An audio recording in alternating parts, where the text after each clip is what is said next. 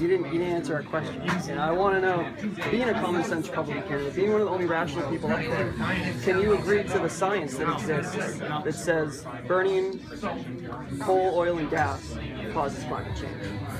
Well, look, what I'm saying to you is I think mankind has an impact on climate. I just can't tell you what the measure is in a variety of ways. Is coal, oil, and gas one of those ways? I think that that all of our activity probably has an impact, but I'm not a scientist on this. I would just concede that we have to be careful about it. For example, in our state, we've reduced emissions from our plants by 30% over the last 10 years.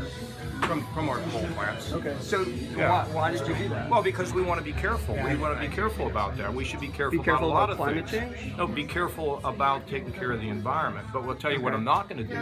I'm not going to impose regulations that are going to throw my people out of work. Okay, so it's a balance. It definitely all right, is. good. Well, you know, that wasn't quite good enough for you, but I got you. I can't. Hey, you know, sometimes you get what you need, not what you want. You know.